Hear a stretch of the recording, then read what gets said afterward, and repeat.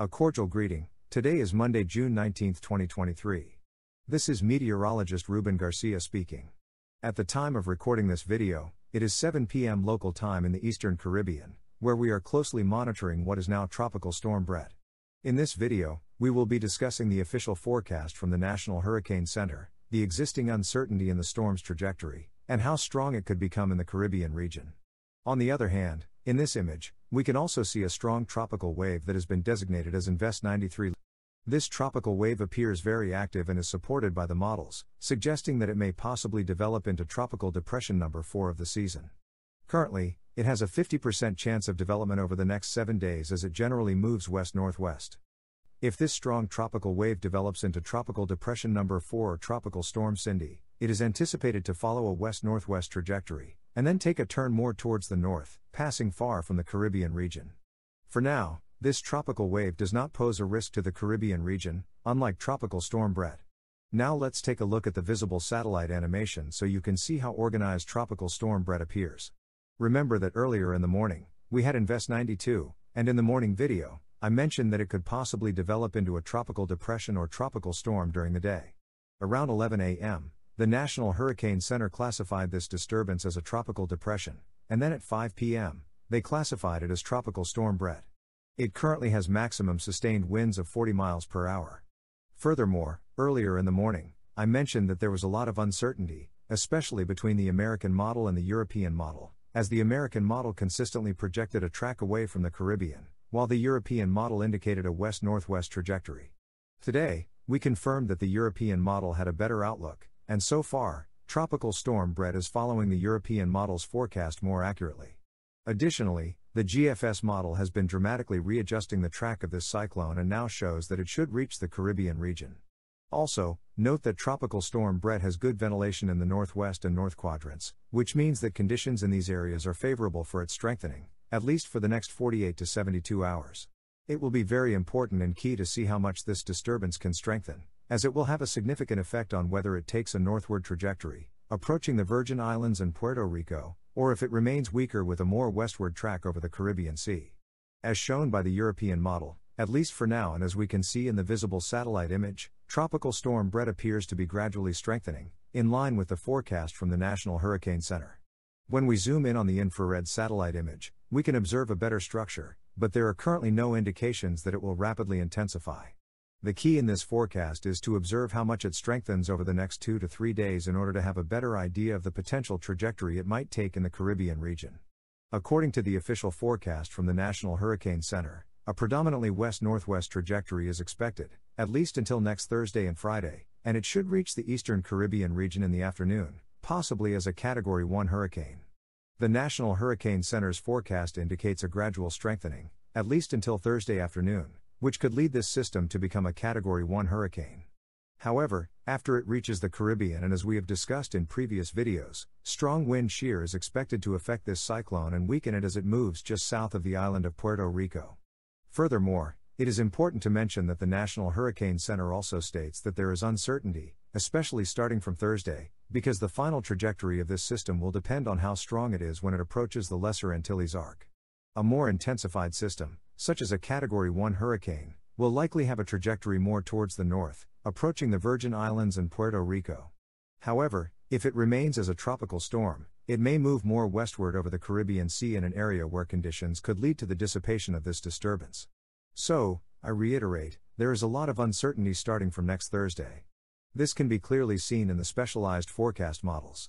Notice that some of them, starting from Thursday, have a trajectory with a more northwestward component, while others maintain a more westward component. The National Hurricane Center's forecast represents a blend of these two possible solutions. And specifically, what will determine whether it takes a turn towards the Puerto Rico region or remains over the waters of the Caribbean Sea. It is precisely the intensity it reaches over the next 2 to 3 days. For example, we have some models that project it to become a Category 1 or Category 2 hurricane, while others maintain it as a tropical storm. These models that strengthen it into a Category 1 or Category 2 hurricane are the ones that have a trajectory slightly more northward, while those that depict a weak or moderate tropical storm keep it more westward. What we do know is that once it reaches the Lesser Antilles arc, conditions will not be favorable for further strengthening. In fact, it is expected that conditions will lead this cyclone to weaken somewhat rapidly, and this is due to several factors. First, note that starting from Wednesday night, the wind shear will begin to increase significantly, up to 25 knots. Also, observe that the relative humidity is expected to decrease as it approaches the Caribbean.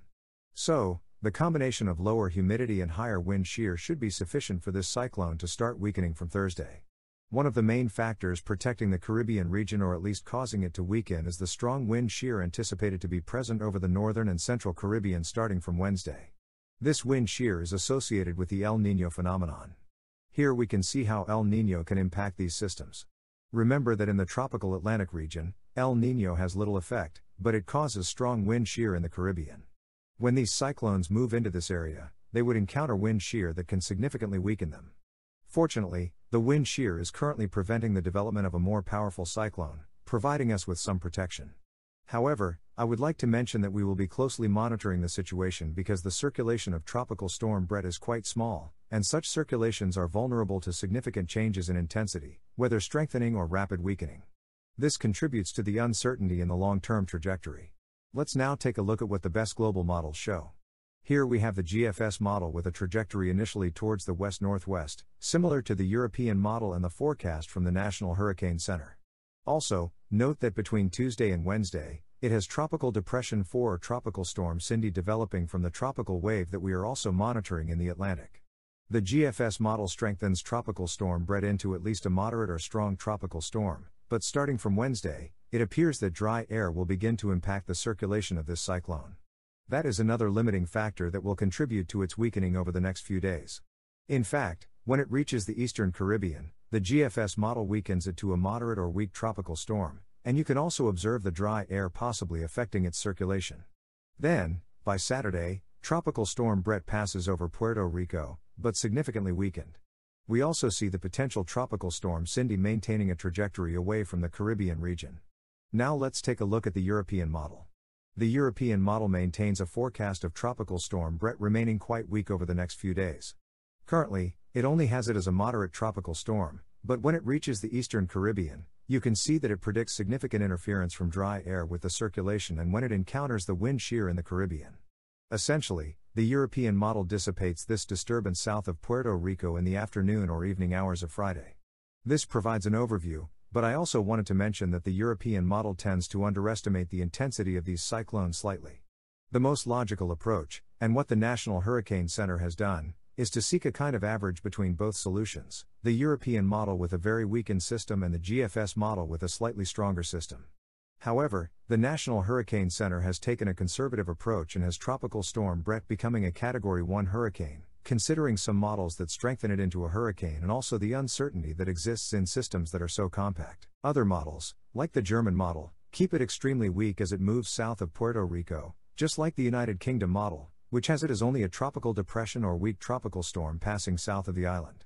Additionally, the ensemble members of the European model see that all of them keep it as a weak or moderate tropical storm, moving mainly to the west and passing well south of Puerto Rico.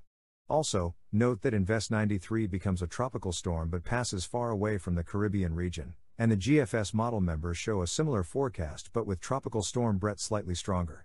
Therefore, it takes a trajectory closer to the region of Puerto Rico and the islands north of the Lesser Antilles arc. The GFS model also has Invest 93 becoming a tropical storm but passing far away from the Caribbean region. Finally, I wanted to discuss the potential effects we can expect on the islands of the Lesser Antilles and Puerto Rico. According to the European model, with a trajectory passing further south, you can see that the islands north of the Lesser Antilles could experience some tropical storm force winds, and perhaps some coastal regions in the south and east of Puerto Rico. Remember that a trajectory just south of the island puts the most active part over this area. A trajectory like the one indicated by the National Hurricane Center at the moment could bring some tropical storm force winds to Puerto Rico because the northern part of these systems is the most active.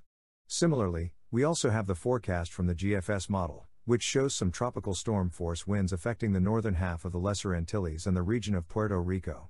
According to this forecast, the tropical storm would reach the Lesser Antilles arc between Friday and Saturday and then pass over or near Puerto Rico between Saturday and Sunday. Well, that's all for tonight's update. Stay tuned for another video that I will be recording tomorrow morning so that you don't miss any of the videos I'll be recording over the next few days, as well as the live coverage. I recommend subscribing to my channel. Click the red button below the video that says subscribe, and then click the bell icon to receive notifications when I upload new videos. Alright, with that, I bid you farewell. Stay tuned for the 11 p.m. bulletin and the video I'll be recording tomorrow morning. See you later.